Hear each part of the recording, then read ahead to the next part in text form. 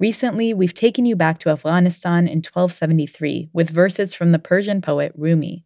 We've traveled to the Swiss Alps amidst the cowbells to explore nostalgia. And we've brought you into the minds of great thinkers like James Baldwin. Our time-traveling, myth-busting show was able to bring you all these stories because of your support. And we want to bring you more in 2022. So help us by donating to your local NPR station today. Support Throughline and all your favorite NPR podcasts by going to donate.npr.org/throughline to make an end-of-year donation. You do that, and we'll get going with today's show. Thank you.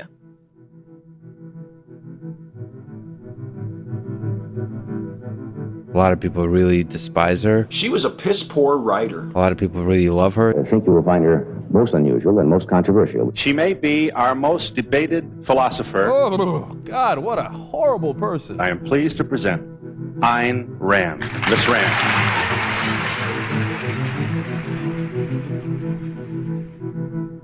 Whether you're a fan of Ayn Rand, you rolled your eyes when you saw her name in your feed, or you don't really know much about her, we got you. Let's see. How would I describe Ayn Rand to a middle schooler? She is a very powerful and unique lady who had a dream to be a writer and to share her ideas with the world. And she grew up in a society where she felt stifled and held down. She felt like she couldn't be herself. She adopted a new name and she began writing stories, sharing her imaginative inner world with anyone who wanted to go to a different place and hear different ideas. Ayn Rand was born in Russia in 1905 and immigrated to the U.S. in her early 20s, where she built up a name for herself over the next few decades. She was, in many ways, a walking contradiction. She loved capitalism and hated God. She was a powerful woman who said she'd never vote for a female president. And she was a philosopher obsessed with Hollywood. When she died in 1982, she left a legacy of controversy, a legacy that's maintained to this day. And that's exactly how she wanted it. She was a very provocative writer, and she enjoyed setting herself against the major ideas that other people held. And she wanted to be different, but she also wanted to be loved. And it was hard for her to get both in the end. This is Jennifer Burns. I'm an associate professor of history at Stanford University, and I'm the author of Goddess of the Market, Ayn Rand and the American Right. Jennifer says Ayn Rand's ideas about freedom, individualism, and the benefits of capitalism are a sort of gateway drug to conservative politics because so many of those beliefs overlap with the political ideology of the right. The reason I got involved in public service, by and large, if I had to credit one thinker, one person, it would be Ayn Rand. That's one of Rand's biggest fans, former Speaker of the House, Paul Ryan. Ayn Rand, more than anyone else, did a fantastic job of explaining the morality of capitalism, the morality of individualism. And this, to me, is what matters most. Now, let me encourage any of you who have not read Atlas Shrugged to go tomorrow, buy Atlas Shrugged, and read it.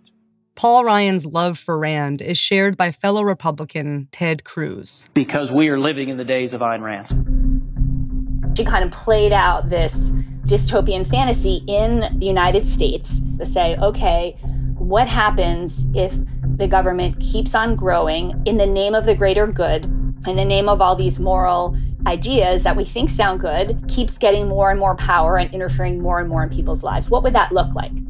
The thing is, these grand ideas aren't tucked away in political speeches or highbrow scholarly journals, but in romance novels, The Fountainhead and Atlas Shrugged being her most famous. And Rand's influence goes beyond the political sphere. For decades, many people who read her books, independent of their politics, say they experience a sort of transformation, an awakening, centering themselves in their own story, putting themselves and their desires first. You know, kind of like self-help. It's not just a self-esteem, self-help kind of message. It was also that selfishness is good. Selfishness is a virtue. She's for anyone who's in that moment of life when you're searching.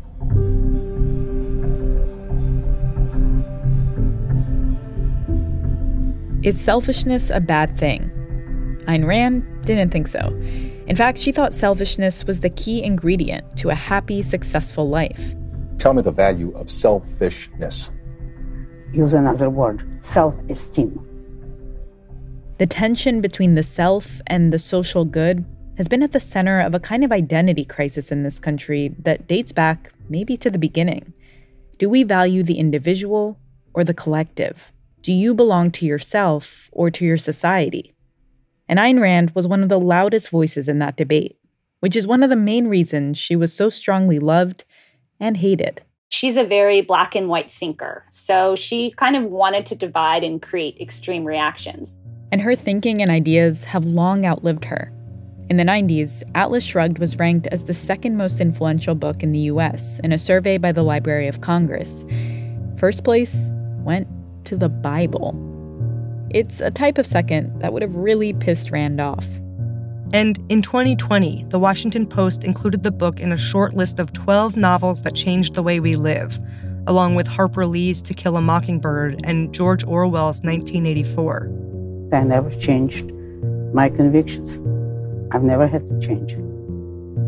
Although Ayn Rand claimed she was born with all these ideas already in her head, the truth is, she herself had to go through a pretty dramatic transformation over the course of her life to arrive at these convictions. Convictions that shaped her polarizing reputation. But today, we're going to meet the person behind that reputation and the unpredictable, tumultuous, at times juicy life that made her who she was, and to some people, who she still is. You can't understand Rand unless you can understand her life in Russia and sort of what she experienced and her deep belief that she was coming from Russia with a message to the United States. I'm Rand Abdel Fattah. I'm Lane Kaplan-Levinson. And on this episode of Throughline from NPR, we experience the transformation of Ayn Rand and her mark on America. Hey, this is Ashley from Atlanta, and you're listening to Throughline from NPR. Support for NPR comes from Newman's Own Foundation, working to nourish the common good by donating all profits from Newman's Own food products to charitable organizations that seek to make the world a better place. More information is available at newmansownfoundation.org. Part 1. A Child of Destiny. It's strange. There is your life. You begin it, feeling that it's something so precious and so beautiful that it's like a sacred treasure. It's a rare gift, you know, to feel a reverence for your own life and to want the best, the greatest, the highest possible, here, now, for your very own. To imagine a heaven, and then not to dream of it, but to demand it.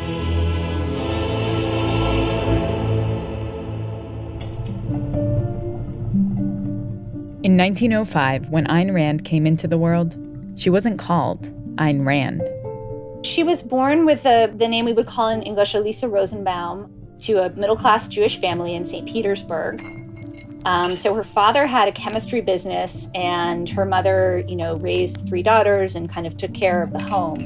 They were a minority as Jews. They were not practicing. They were very much aware of their identity as a Jewish family, but their really reference point was like high European culture, French culture. So she had private education, private schools, a governess. They did summer vacations. So she had a really nice life, middle class, upper middle class life. From what we can tell, her father was a very quiet man. He ran his business and he sort of faded into the background in the family. And the mother was really the dominant figure. And she seems to have been a very strong woman, like her daughter would become, but also, some behavior we would probably even call abusive. Had these sort of fits of rage. She broke the legs of Ayn Rand's favorite doll once because she was mad at her. She also loved to entertain. And so she would have people over to the house constantly, and she would sort of bring her daughters down, and young Elisa just hated this and was not really comfortable and would be sort of dressed up and paraded around. She described herself as pretty much a child who set herself apart. She would kind of hide in the back of the schoolroom and read books. She said she didn't connect easily with the other children, but she also had this sense, she said, I am a child of destiny. They don't know it, but I'm a child of destiny. I'm going somewhere.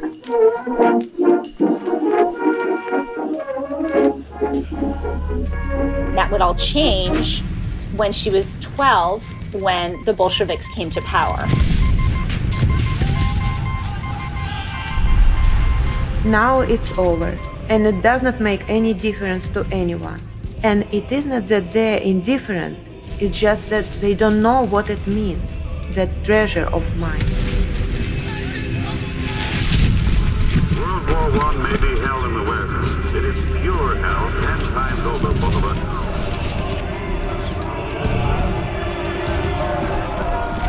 In 1917, while the First World War raged across Europe, a violent revolution took hold of Russia. For centuries, Russia had been under the grips of a czar, or emperor. But weakened by too many military conflicts, the empire was decaying. At the front, defeat, disorganization, and lonely death. At home, starvation and poverty exceeding even previous Russian experiences.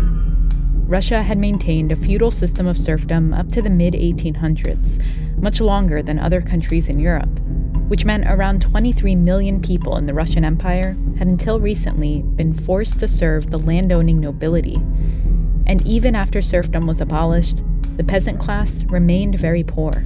Social and political pressure had been mounting for decades, with different groups waiting for the right moment to seize power. And October 1917 was that moment.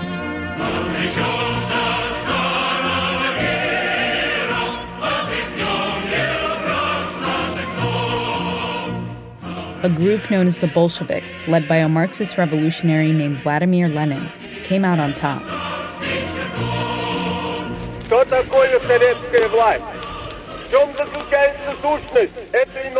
For Elisa Rosenbaum, life began to change rapidly. One of the first things the Bolsheviks did was seize privately owned businesses. So what she would have seen first is the soldiers coming to the business, and they put a seal on her father's shop that said, "This is now the property of the people." And their apartment was right in the center of St. Petersburg. It was about a block or two over from the main avenue where all the political marches went. They imagine that serious political questions are decided by voting. As a matter of fact, they are decided by class war. So she was saturated in this political environment in her early years, and then it had this immediate impact on her family's fortune. So, this wasn't just reading the newspaper or hearing parents talk. This was very much visceral part of her daily life and her family's daily life. No more vacations, no more fancy parties, no more elaborate meals. Even their home was no longer their home. In her diary, here's how Elisa describes her family's home after the revolution. It had no front entrance. It had no electrical connections. The plumbing was out of order. They had to carry water in pails from the floor below. Yellow stains spread over the ceilings, bearing witness to past rains. Rusty nails on the walls showed the places where old paintings had hung.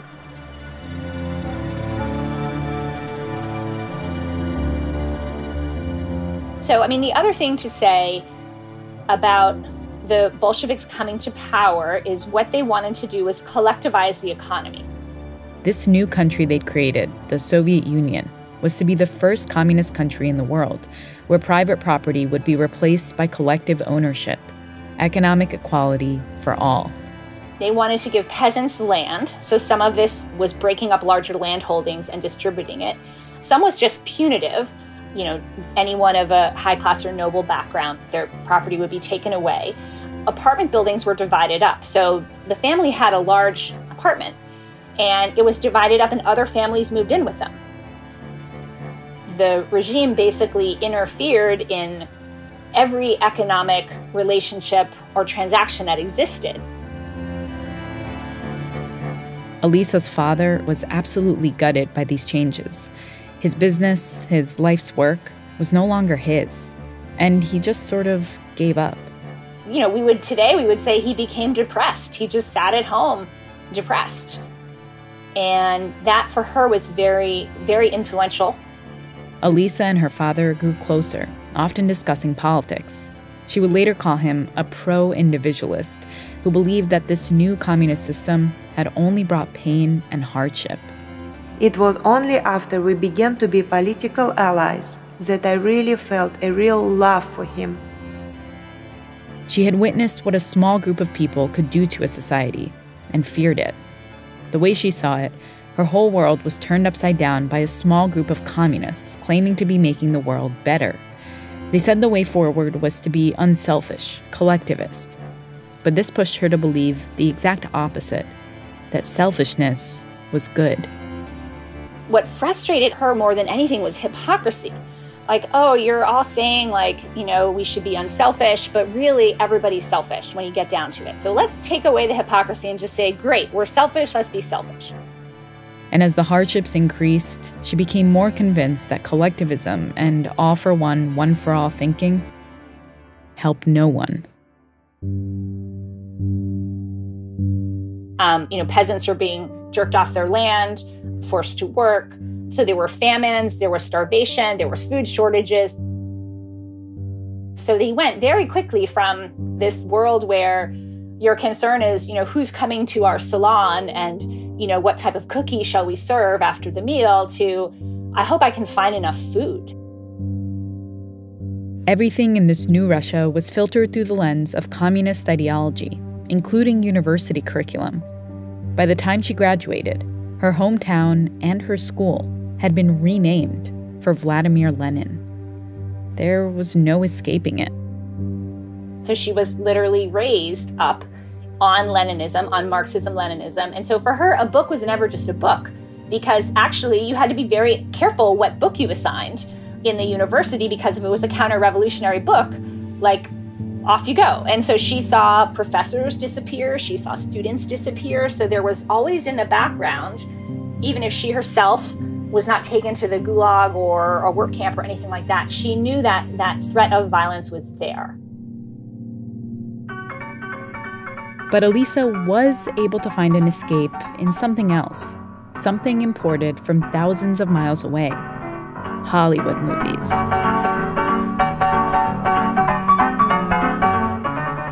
She just buys the fantasy completely.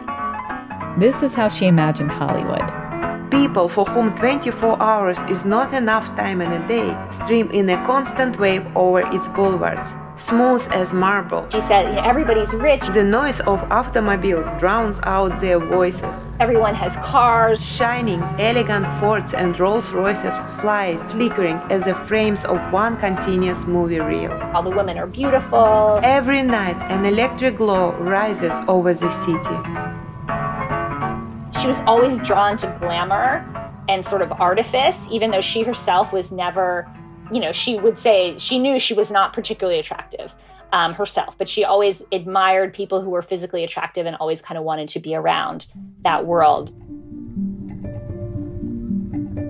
I think she had watched over 200 movies.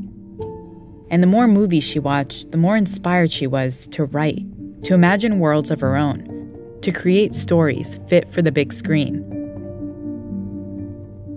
Then one day, Elisa's mother received a letter from their relatives in the United States. They had fled Russia before the revolution and now owned a movie theater in Chicago. Elisa got hold of the letter and said, I want to go. Let's figure out how to make it happen. At the same time, Russia is trying to develop their own, the Soviet Union is trying to develop their own movie industry. So she concocts this cover story. I'm going to go to the United States temporarily, and I'm going to study their industry, and then I'm going to come back and share everything that I've learned to build up, Mother Russia's great, proletariat film industry. The authorities buy it. They say, okay, we'll let you go. Now she just needed to come up with the money to make the journey. The family scrapes and saves her passage. This is a beautiful detail. Her mother sews a precious stone into her clothes. She's got something she kept from their former life. So she's got some money if she needs it.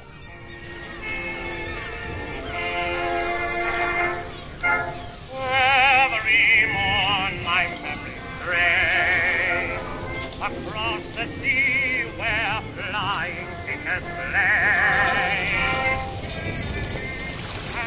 On board the ocean liner that was taking her halfway around the world, across the Atlantic, to a new place, Elisa Rosenbaum decided to change her name. We don't know exactly where it came from. The myth is that she named herself after her typewriter, Remington Rand. To some degree, the myth has a truth, right? Because the typewriter was her most prized possession and the center of her identity. But the more likely story? Ayn seems to be some abbreviation of her Russian name that her father used to call her. And she had been experimenting with different names. She was going to be Lil Rand. Lil Rand has a certain ring to it, but wasn't quite right. After all, this was a big decision. A name isn't just a name. When St. Petersburg became Leningrad, it signaled a revolution, a transformation. The name is the rebirth, right? Eventually, Elisa landed on the name Ayn Rand. And she picks a name very specifically. You can't tell if Ayn Rand is a man or a woman. And she's regularly sent letters addressed to Mr. Rand. You can't tell what is the ethnicity of Ayn Rand. Maybe it sounds a little Scandinavian, maybe a little Russian if you know. It does not sound Jewish at all. And it's punchy. It would look great on a marquee. Elisa Rosenbaum, Russia, communism, those were all pieces of a past she was leaving behind. Her transformation had begun. Once she becomes Ayn Rand, she becomes Ayn Rand, and she doesn't go back.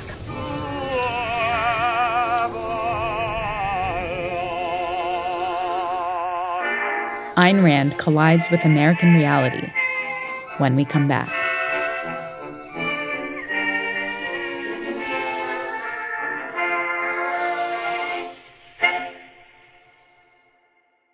Hi, I'm Gail Loco from Mystic, Connecticut. You're listening to Throughline from NPR. This message comes from NPR sponsor Home Instead. With Home Instead, you can become a caregiver to older adults with a career that makes a difference. No matter what roles you've had, you can turn all that experience into a rewarding career that can make a difference to the lives of older adults. As a caregiver, you'll have a flexible schedule, personal benefits, and most of all, a job that feels like home. Apply at homeinstead.com/NPR. Part 2. Lights, Camera, Fountain.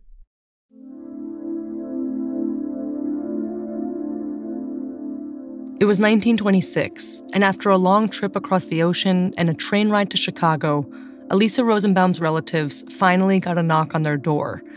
They thought Elisa Rosenbaum had arrived, but what they got was a woman transformed, Ayn Rand. She wasn't a nice house guest. She didn't chit-chat. Her family was hoping she would share some news from home. Instead, she went on long-winded rants about the Bolsheviks. She stayed up all night writing. And wasn't the best house guest. Her relatives found her unbearable, and she found them stifling. When they bought her a ticket to California, Ayn Rand was more than happy to board the train. Shining, elegant Fords and Rolls-Royces fly, flickering. After days of travel and years of anticipation, Ayn Rand finally arrived in Hollywood. But what she got wasn't what she expected. Hollywood is not American movie city. It's like a cow town. It's like, sets and dust. She goes to the DeMille studios right away because she's heard of Cecil B. DeMille. Her favorite director. The first thing she sees is a director in a car, big open roadster, and she just stops in her tracks and she stares at him. And he's like, who is this oddball woman staring at me? So he sort of gestures her over. And she says she has very thick Russian accent, something like, I just came here from Russia and I've been looking for you. And he's like, well, get in my car, young lady. DeMille couldn't resist a good story, and he was fascinated by Rand. He took her on a tour of Hollywood, pointing out famous people and places from behind the wheel. Hollywood is just developing. Who knew if this strange outsider with a stack of scripts, maybe she actually does have something to show. By the time they got back to the studio, Rand had a job. She quickly climbed the ranks, from a movie extra to someone who vetted scripts. But despite her success, she was plagued by insecurities. Try to be calm, balanced, indifferent, normal, and not enthusiastic, flaming, tense. She worried her luck wouldn't last if people saw what she was really feeling. The insecurity, the confusion, the fear. Learn to be calm, for goodness sake. Once I built a railroad, made it run, made it race against time. Once I built a railroad, now it's done. Brother, can you spare a dime? She eventually moves to New York in the 1930s because one of her scripts is going to go up on Broadway. So this is her big break, in the early years of the Great Depression. Now it's done. Brother, can you spare a dime? By this time, Franklin Delano Roosevelt was in office.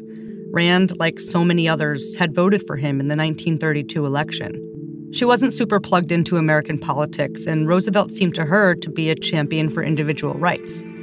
I favor the modification of the Boston Act just as fast as the Lord will let us. One of the very concrete promises Roosevelt makes on the campaign trail is, I will end prohibition. Which is it's a constitutional amendment that makes it illegal to buy, sell, or consume alcohol. And so for Rand, this is, unacceptable infringement on liberty. It's a very popular campaign pledge. Bring back beer, legalize beer. This was the capitalist country of the world, and by everything I could observe, leftism or socialism was not an issue. While living in New York, Rand finished her first novel, We the Living.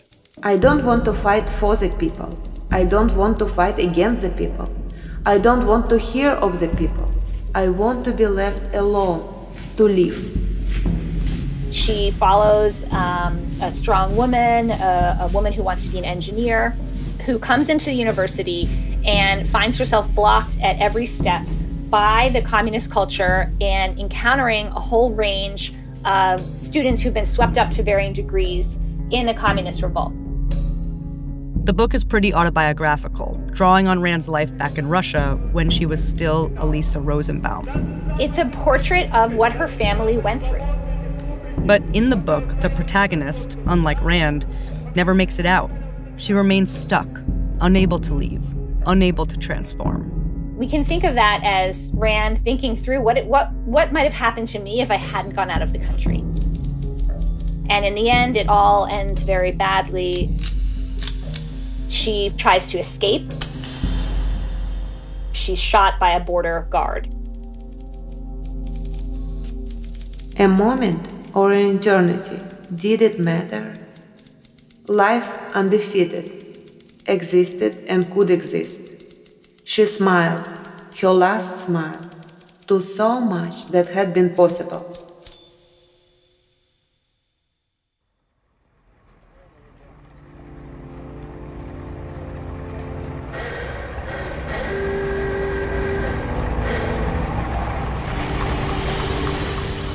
Rand published the book in 1936 and started to shop it around to agents. A book she thinks is pretty good. But it's one rejection. We're sorry, it's a no. After another. Not the right fit for us. After another. It's a no. She can't get anywhere with it. A few years earlier, she'd gotten a letter from her mother, reminding her that she had a rare gift, that she was special. Your gift manifested itself very early in life and long ago, she wrote. Your talent is so clear that eventually it will break through and spurt like a fountain. It was something Rand kept in the back of her mind in her darkest moments, and yet she still couldn't get over the rejections, especially because the reason they gave was just confusing to her. they say, this isn't realistic. This isn't what's happening in Russia. And she's like, wait, I've actually been there. I'm Russian. I know what's happening. What do they think is happening in Russia? So she starts paying attention. As the Great Depression raged in the U.S., reports from Russia painted a very different picture of a kind of Eden, with no struggle in sight. We're on our way to Moscow, the capital of the largest country in the world. And what a country! When American journalists travel over to Russia to look, they get to the classic Potemkin village, like a beautiful village of happy Russian villagers. Now we have heard much of the poverty and ignorance of the Russian peasants and workers. But don't believe all you hear. For Russia, under their new regime, is going places and doing things. They're getting a very slick propaganda campaign. Everything's great here. It has remained a sanctuary of art and beauty under the Soviet government. But now booted peasants occupy royal boxes. And this is a moment when it looks to many intelligent observers as if capitalism has run its course. Unemployment is 25% or higher. You've got breadlines, you've got poverty, there's an agricultural crisis. The threat of foreclosure, of losing house and home, spreads. Banks are going under, farmers are going under. And radical talk is boiling into action. And so a lot of people are looking then, okay, maybe capitalism is not working. What are our alternatives? What about socialism? What about communism? And many intellectuals are actually becoming communists. This terrified Rand. As Americans, you have a right, a legal and constitutional right, to call yourselves communists, those of you who do. She begins to believe the president is part of this as well. She doesn't think that he's a communist, but she's very suspicious of his advisors. And his advisors are beginning to put more collectivist programs forward to try to rescue the American economy. And in a couple of years, we're going to have our own revolution here. And that's when she shifts from this narrow focus on her career and her success to what is happening in this country. And this sense that I have a mission. I'm the one who needs to tell the truth about Russia because no one else will do it. Rand began looking to the future with that mission in mind and her mother's words to guide her. Your talent is so clear that eventually it will break through and spurt like a fountain.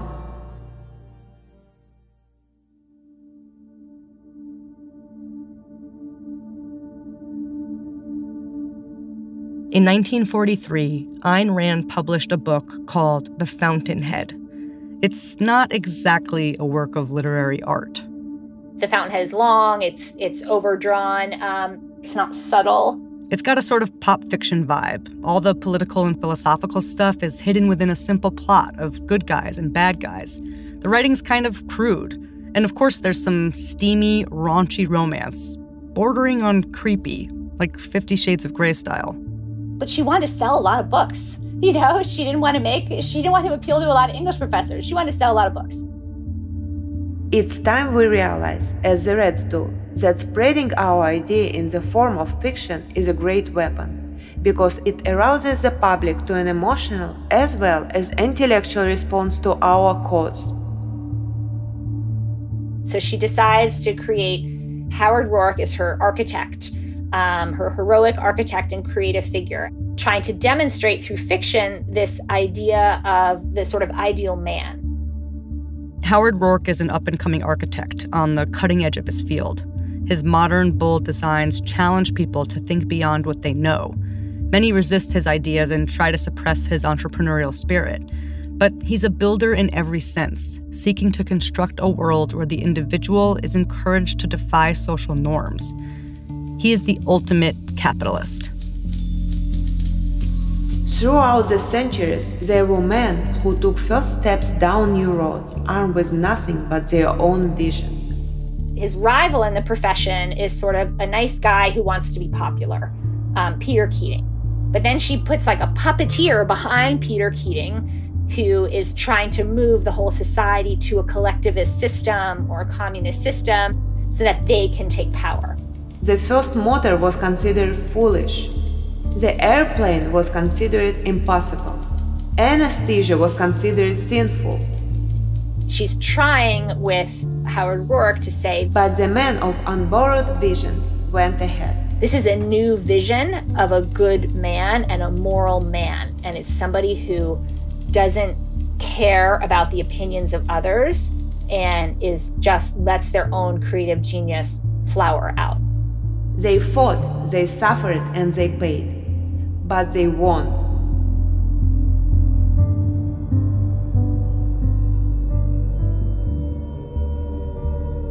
It resonates both in a moment of collectivism and in a moment of uncertainty.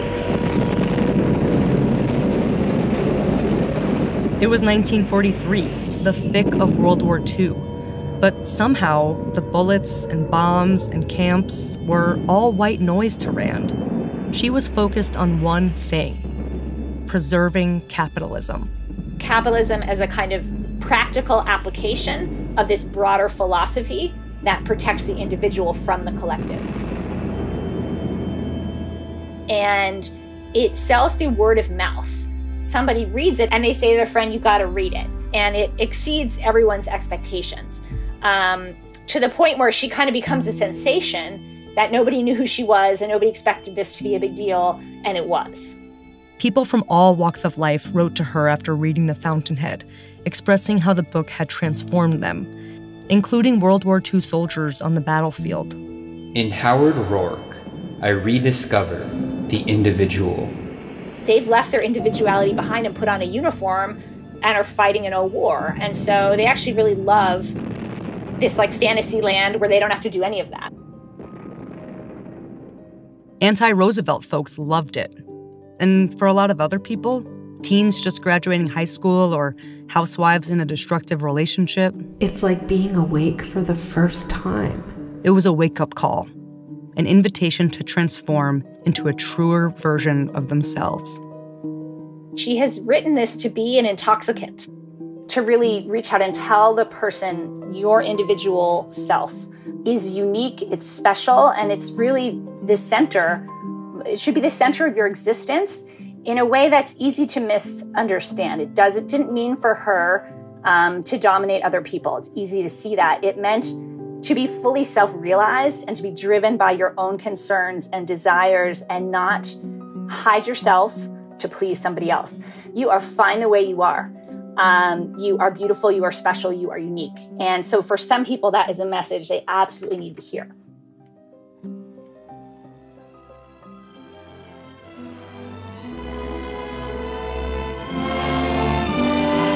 This is Howard Roark, possessed of a great talent, but unwilling to compromise his ideals at any price. A couple years after the book was published, Hollywood execs came knocking, asking to make it into a movie. Rand agreed, and with that, she was finally becoming a star. Her ideas about individualism and capitalism were taking off just as the country was transforming into a post-war economic powerhouse.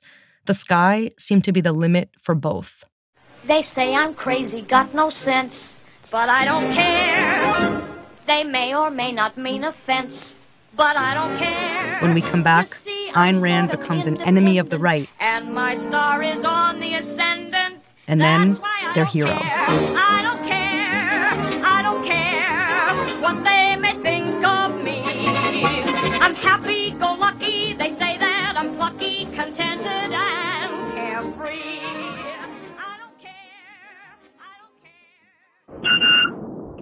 Hey, y'all, this is Kira from Austin, Texas, and you're listening to Throughline from NPR.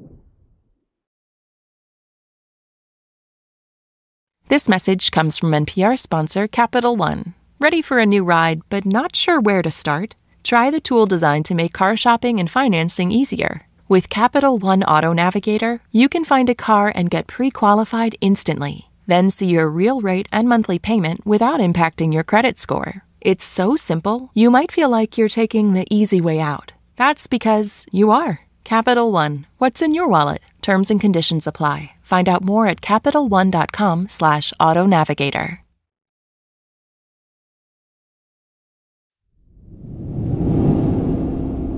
Part 3. Objective Reality.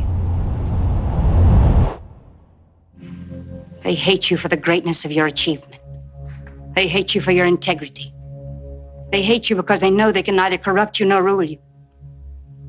They won't let you survive. Look, they'll destroy you. But I won't be there to see it happen.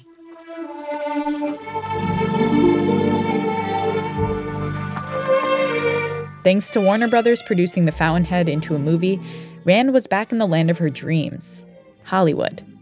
But the years between the release of the book and the movie's debut was a rough time in Hollywood, and looking more like Rand's worst nightmare. When she gets back to Hollywood, there's a big wave of labor strikes. The mid to late 1940s were riddled with daily picketing in front of studios that paused productions and caused violent outbreaks between strikers and scabs. And so apparently she's talking to a friend on the phone about the strikes, which, she doesn't support. And she says, well, what if I went on strike? A question that would inspire her next novel, what would become her magnum opus. So the first version of the novel is called The Strike.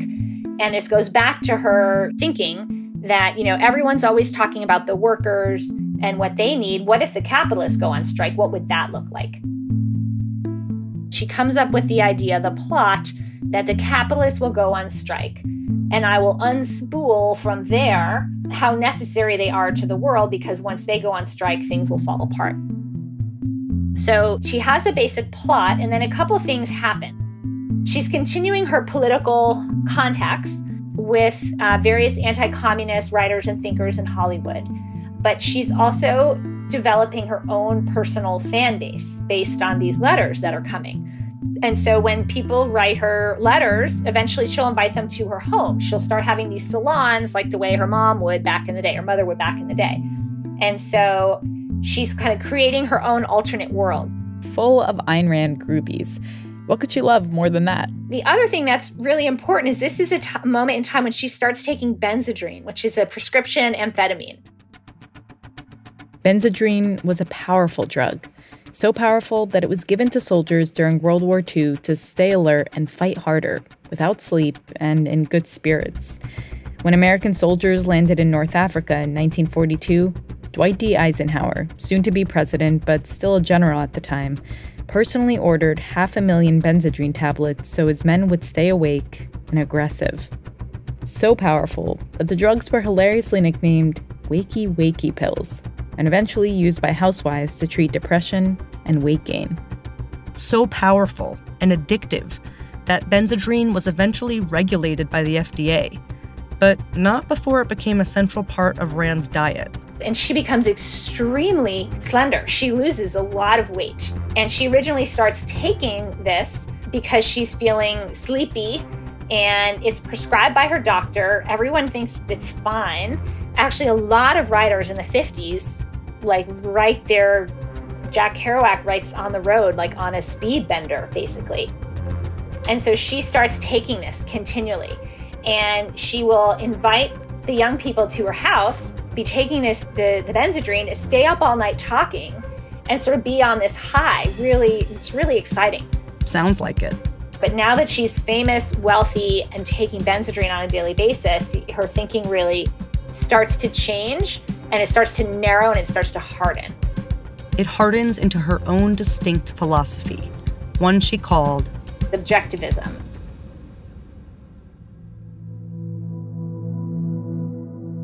The basic principle of objectivism is that man must be guided exclusively by reason. That reason is man's only tool of knowledge, his only guide to action, and his only guide to the choice of values. And so this speaks, first of all, to her belief there is an objective reality. The way you know it is through your reason. And reason is what distinguishes you as a human being. As a consequence of that, man's proper ethics or morality is a morality of rational self-interest, which means that every man has a right to exist for his own sake, and he must not sacrifice himself to others or sacrifice others to himself. These ideas went straight into her book, which she worked on year after year. Let me give you a tip on a clue to man's characters. The man who damns money has obtained it dishonorably. The man who respects it has earned it. Chapter by chapter. Do not let the hero in your soul perish in lonely frustration for the life you deserved and have never been able to reach. Rand's book would be the vessel for her own distinct ideological offering, objectivism. And when it was finally released in 1957, 1 decade and over 1,000 pages later, the book ditched its original title, The Strike, for the one that stuck, Atlas Shrugged. So she now wants to present a morality where selfishness is a virtue, rationality is the defining characteristic of humankind, capitalism is the best socio-political system. That's the message. In Atlas Shrugged, objectivism is sold in the form of a mystery set in a dystopian America where business is crippled by increasing regulation. Corporations and factories are going under thanks to antitrust laws, entrepreneurs are suppressed, and an entire nation suffers from being over-controlled. It's what happens when capitalism isn't laissez-faire, which Rand makes clear is catastrophic. Atlas Shrugged has a more hectoring tone. It's more preachy. It's more kind of top-down. It's more angry. The New York Times Book Review said it was, quote, written out of hate. The reviewer for Time magazine asked, is it a novel? Is it a nightmare? It was her harshest work to date and received the harshest reviews in return. But that elevated controversy over her work only elevated her fame. She wasn't just conservative. She was rebellious. In that everybody innately dislikes authority, in that we're all selfish to one degree or another, Ayn Rand's books and general philosophy gave you permission to obey instincts that civilization spends most of its time urging you to restrain. Atlas Shrugged was a manifesto for conservative thinkers. It was pro-capitalist, pro-individualist, anti-communist, anti-regulation. But it was also anti-something else, something that more and more stood in stark contrast with the right wing. It was anti-religion. Let me start by quoting from a review of this novel, Atlas Shrugged, that appeared in Newsweek. It said that you are out to destroy almost every edifice in the contemporary American way of life, our Judeo-Christian religion, our modified government-regulated capitalism, our rule by the majority will. Other reviews have said that you scorn churches and the concept of God. Are these accurate criticisms? Yes. Rand was a die-hard atheist. Before the 1950s, she didn't really bother bringing that into her work because she didn't see religion as a political threat. Conservatives didn't bring God into things, and your faith didn't really have anything to do with your vote. But that started to change over the course of her writing Atlas Shrugged. When the sort of rhetoric of fighting godless communism begins and takes on a very Christian cast, she's really caught by surprise. Some conservatives started to see religion as the perfect antidote to communism and the perfect balance to capitalism. And they say capitalism is the best system, but capitalism isn't perfect because it's actually kind of immoral. It doesn't tell you anything about restraining man's desires or how to be fair. And so we can have capitalism, but we need to be Christians so that we have a moral sense and a moral orientation. So they really blend them together. They say they need to work together. Which makes no sense to Rand. Because she thinks you're undermining the case for capitalism by saying your ethical and moral system should be Christianity, which she says is basically teaching you the profit motive is bad. So how can you say we have a system based on the profit motive and, individual enterprise, and then turn around and, go to church that says those things are bad and selfishness is bad? And that to her is an irreconcilable contradiction. Contradictions do not exist. Whenever you think that you are facing a contradiction, check your premises. You will find that one of them is wrong. You've written that the concept of God is morally evil. Why? I didn't say it's morally evil. Oh. Not in those words. I said it's false. False? I said it's a fantasy. It doesn't exist. Her staunch atheism put her at odds with conservatives who otherwise agreed with most of her ideas. But the tension didn't end there. Rand made even more enemies on the right when she came out as pro-choice.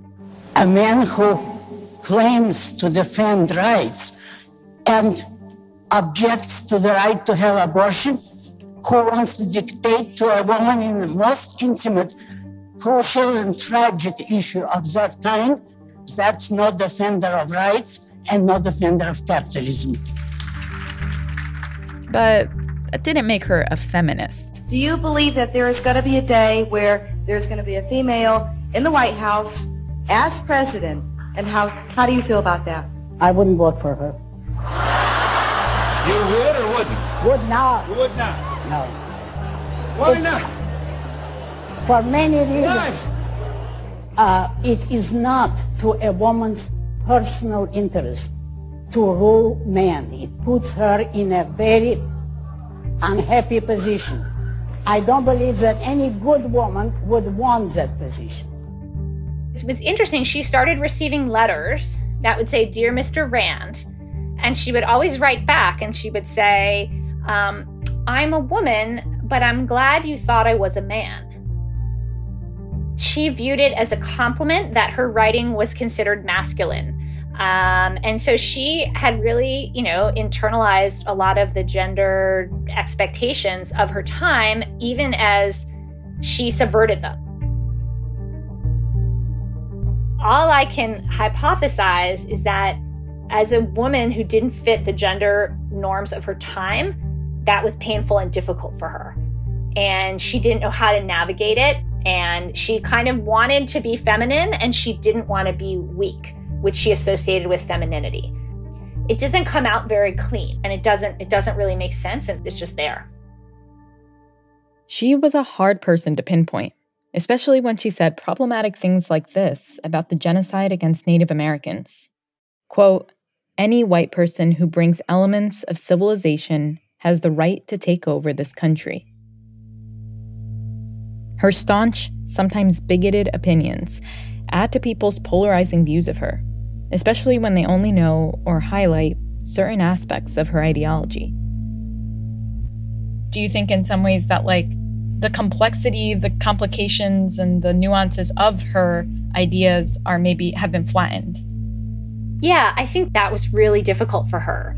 She was furious when people took her work and used it for something else. So the libertarian movement kind of took her as a totem. And she was furious. She hated libertarians in the 1970s. She called them hippies of the right. She said they don't know what they're doing. And most of that was because there was a strong anarchist streak in that movement. But she didn't like that at all. She said conservatives are terrible. Ronald Reagan is the biggest threat to individual freedom. What do I think of President Reagan? The best answer to give would be, but I don't think of him. And the more I see, the less I think. In Rand's last public lecture, delivered in 1981, she skewered Reagan for what she described as his unconstitutional union of religion and politics. She thought Reagan wasn't inspired enough by capitalism and business and was too inspired by TV evangelists and the, quote, moral majority. He is right in thinking that the country needs an inspirational element, but he will not find it in the God, family, tradition swamp. The God, family, tradition swamp. Reagan's heaven, Rand's hell. She ended up pillaring all the people we would think might be politically aligned with her or support her, economic and social political vision. And so that, I think, prevented her from sort of seeing how successful she actually was, because she wanted to be successful on her own terms, which meant creating objectivists, people who thought exactly like her.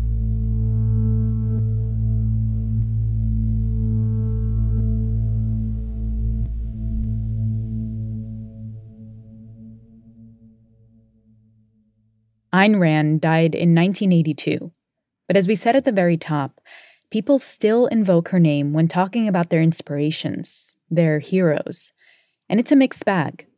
Alan Greenspan, former chairman of the Federal Reserve, was an early attendee of Rand's salons, back in the days of her Benzedrine benders.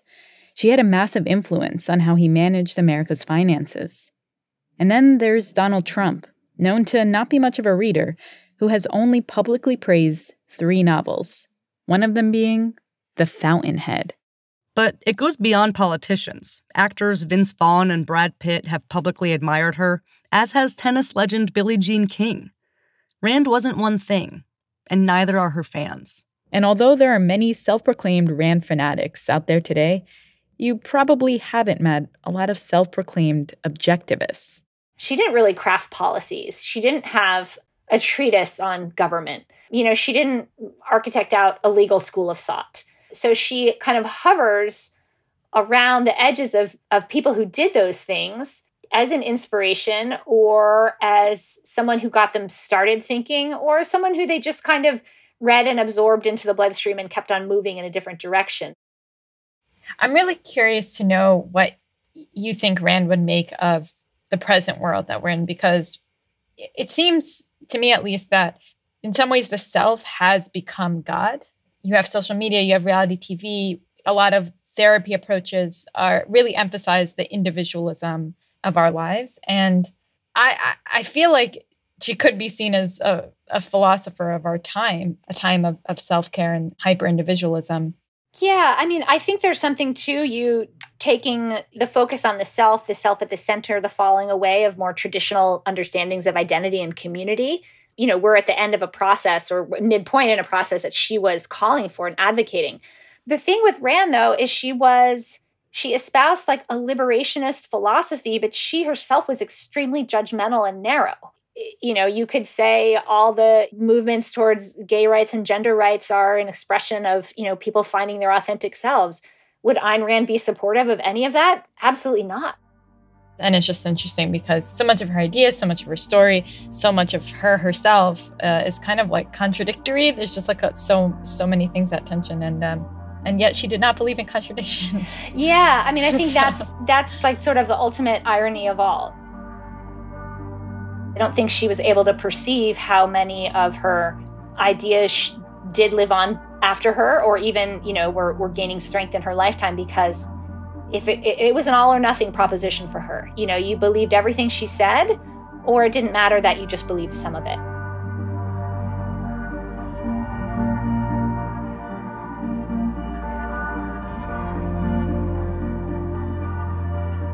You have to realize it's not a phenomena, quote, of the 50s or, quote, of the 60s.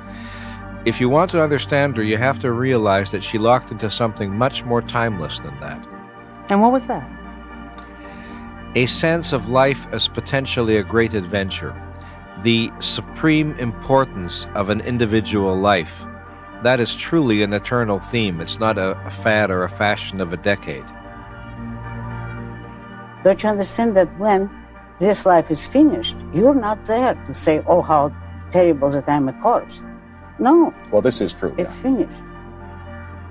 And what I've always thought, that I will enjoy life to the last moment. And when it's the end, I don't have to worry about it. I'm not there. It's too bad that the world will end, and I think a very wonderful world will end with me. But I've had my time. I can't complain.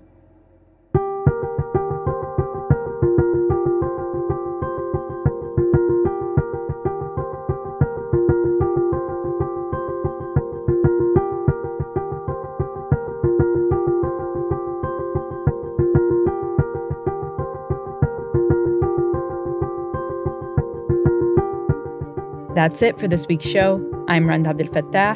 I'm Ramteen Arablouei, and you've been listening to Throughline from NPR. This episode was produced by me. And me, and Lawrence Wu, Lane Kaplan-Levinson, Julie Kane, Victor Ibeez, Anya Steinberg, Yolanda Sanguini. My name is Olga Mameva. I was the voice of Ayn Rand, and I actually grew up in the same city in Russia as her. Fact-checking for this episode was done by Kevin Vogel. Thanks also to Anya Grunman, Tamar Charney, Adriana Tapia, Miranda Mazariegos, Deb George, and Katia Kumkova. Our music was composed by Ramteen and his band, Drop Electric, which includes Anya Mizani, Naveed Marvi, Sho Fujiwara. Special thanks to Andy Huther for mixing this episode. Also, we want your voice on our show. Send us a voicemail at 872-588-8805 with your name, where you're from, and the line, "You're listening to Throughline from NPR." And we'll get you in there. That's 872-588-8805. And finally, if you have an idea or like something you heard on the show, please write us at throughline@npr.org or hit us up on Twitter at throughlinenpr. Thanks for listening. Oh, and one last thing.